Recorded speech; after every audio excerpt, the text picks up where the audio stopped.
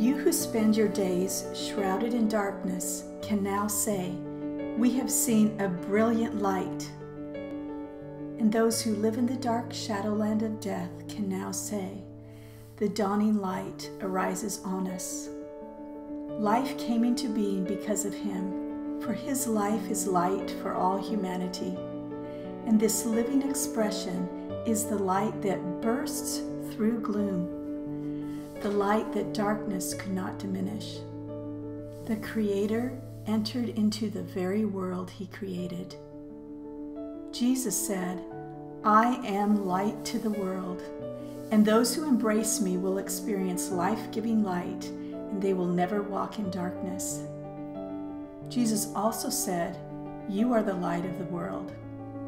Your lives light up the world. Let others see your light from a distance, for how can you hide a city that stands on a hilltop?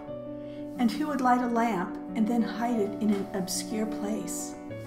Instead, it's placed where everyone in the house can benefit from its light.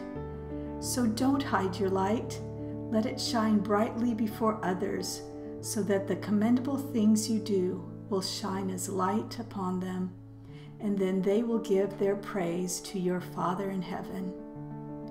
You're here to be light, bringing out the God colors in the world. God is not a secret to be kept, so shine.